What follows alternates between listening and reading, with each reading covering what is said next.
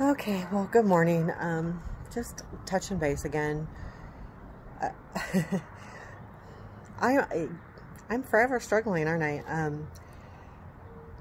Not not in a serious way, but really in a frustrating way.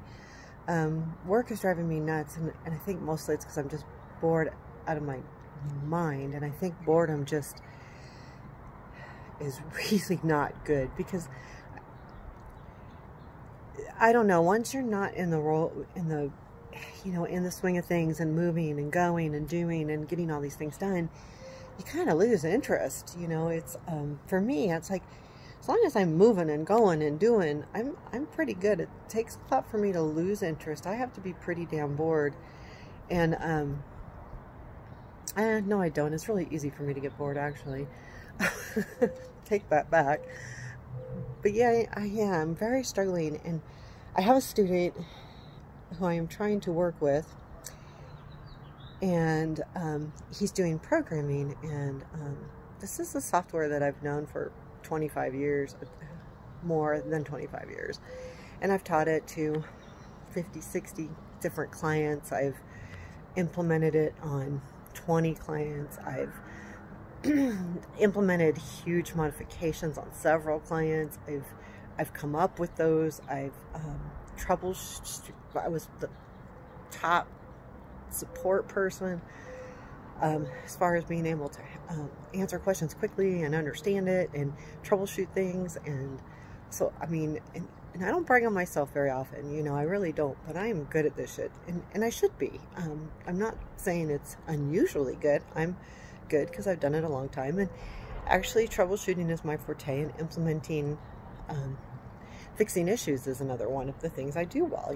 I'm a good okay, how are we gonna make this work type person. And I've asked him from the very beginning, back in March, to go over this one document, and if he would have gone over it, would have taken him a few hours. This was a long time ago, and I know there's been times he's been bored. So, and he hasn't gone over it. Now we're doing a modification that he needs some information from there, and I told him to review it, and he argued with me that he didn't need to review it, and I'm about done with it. Talk about disrespectful. I've been telling him to do that, and I'm really tired of him disrespecting me, and I've been hired there to specifically work with this person.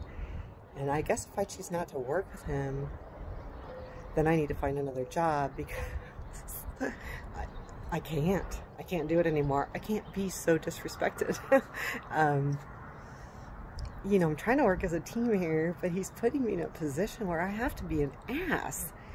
And I know he probably thinks I'm an ass, but it's like, you don't do what I say. And I've told him, I said, I can't tell you how many times I've told you to do that, and you haven't done it. Well, I don't see how it's going to help me. Well, it's going to help you. How do you learn the software if you're not looking at the technical pieces of it? And while those aren't technical programming pieces, they are technical setup pieces. And if those flags are set different ways, the system's going to work a whole nother way. So if you're not aware of them when you're doing program changes to different areas, it's distribution, it's ERP system. It's not like, it's not Quicken. You need to know these things, because if I go in and you make this modification and I change the flag, it's not going to work. And I'm going to tell you what, when I start testing his shit, he's going to get called on it, because I'm going to change the flags every single way I can and make sure I can make it fail, because I'm good at that too.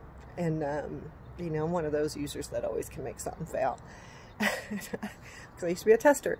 So, anyway, I'm frustrated, and it's really hard for me to go to work. And I'm afraid to talk to my boss, because I'm afraid I'll quit, and I can't afford to quit.